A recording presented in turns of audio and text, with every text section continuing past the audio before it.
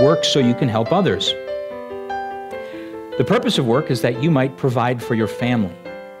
The purpose of work is you might provide for your family. That's helping others. He says in 1 Timothy, Paul says this, if any provide not for his own, especially those, listen to this, for those of his own house, he hath denied the faith and is worse than an infidel. He says, if you don't provide for your own, for others, in your own home, especially those of your own household, you have denied the faith and you're worse than an infidel. How are you going to provide for your family if you're not working? Unless you have big inheritances, which are fine. But you got to work. Even if I had $100 million, I would still work. And you want to know why I would work? Because it's God's plan and it's good for you. It doesn't mean that you just don't work. There are so many families out there that I know that suffer because the parents aren't doing what they need to be doing. They're not the ones working. And let me tell you what, parents, we need to teach our kids how to work. We need to teach our kids how to work. Because eventually, one day, they're going to have their own families, and if they've learned from us how not to work, do you think that they're going to automatically just have this revelation of, oh, I'm just going to work now because now I have a family? If you don't provide, you're worse than an infidel. You know what an infidel is? That's an unbeliever. That's a non-believer. There are many non-believers out there that understand their responsibility to provide for their families better than a lot of believers. Imagine that an unbeliever is setting the standard for work ethic. We should be out there outworking, outperforming everybody out there. There are people that outperform the Christian. Why?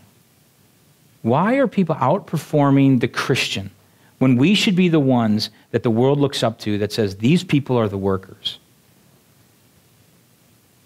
Failure to provide for your family, in fact, becomes a denial of your faith. You've denied the faith. That's what it says. People who don't provide for their family, they're worse than an infidel, but they've denied their faith. That means they've denied their God, knowing God. You see, people they hear what you say and they see what you do and they don't harmonize. And I have to ask this question: why can a person who is created with purpose not work with the same purpose he was created with? Why is he out there doing what he does so half-heartedly? And we'll talk about that in a moment. The purpose of work is to provide for your family. The purpose of work is also to provide for the needy. Provide for the needy. And this is how you help others. Ephesians 4:28 says this, let him that stole steal no more, but rather let him labor, working with his hands, the thing which is good, that he may have to give to him that needeth. One purpose of work you do is to give to those that don't have what they need. Now, there are two different groups of people here. I want you to understand this. There are those that work and don't have what they need, and there's others out there who will not work and choose not to work and do not have what they need. I don't believe that that's what this group is talking about necessarily. I think there are the sloths and the sluggards out there who choose to be lazy and idle. Those people are not our responsibility under Ephesians 4:28. What I think he's talking about here is those people who have need but are working. Let's face it, there are people out there who work and have needs that are not being met. And you know what 4:28 says? He says God has given you work so that you can work to provide for those people who have needs that are not being met.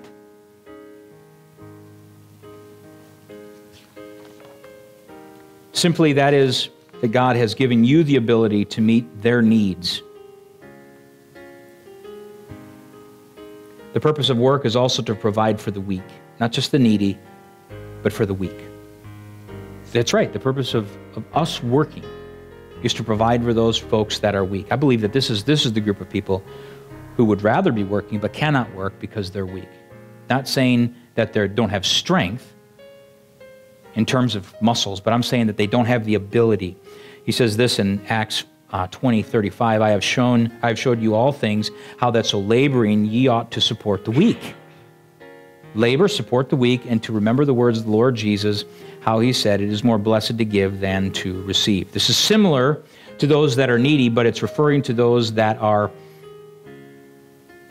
able to support themselves. Not that those that are able, but those that aren't able. Let's face it, there are some people who, through no fault of their own, are weak and unable to work. And you know what? God has given us the ability to help them meet their needs. We're able to support them.